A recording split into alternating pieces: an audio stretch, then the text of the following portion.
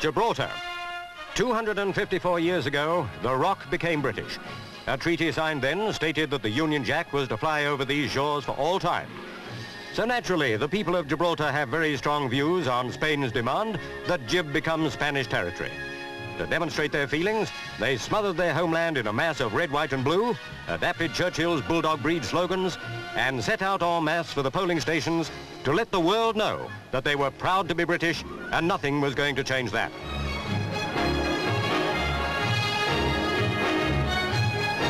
So on Sunday, September 10th, 1967, Gibraltarians let loose with one of the warmest, most emotional pro-British demonstrations the world has known for many years.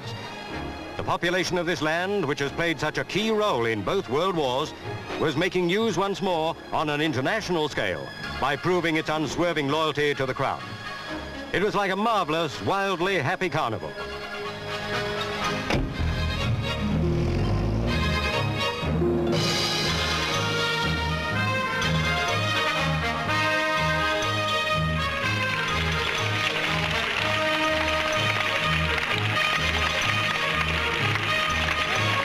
Could anybody doubt how 75-year-old Mrs Victoria Olivero felt as she went to join the enormous queues waiting to vote?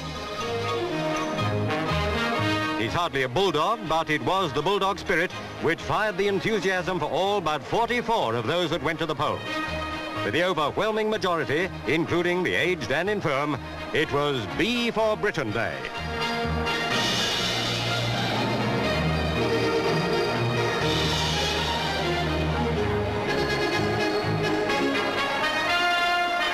Four official observers from New Zealand, Kenya, Jamaica and Pakistan stood by to see fair play as 95.8% of the electorate registered their vote.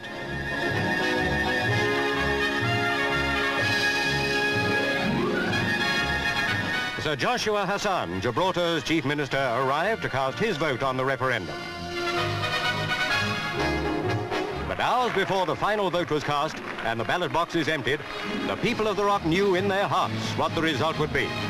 From the youngest to the oldest, it was a time for celebration. And when at last those heavy boxes crammed with thousands of stay British votes were taken away for counting, it was truly a very happy time for all Gibraltarians. As the job of counting the ballots began, it was clear that in terms of a solution to the Gibraltar dispute with Spain, the result would mean very little. But it meant a great deal to the people. It showed that their loyalty and love for Britain was stronger than anything that could happen in the future. And so they waited, passionately happy for the result.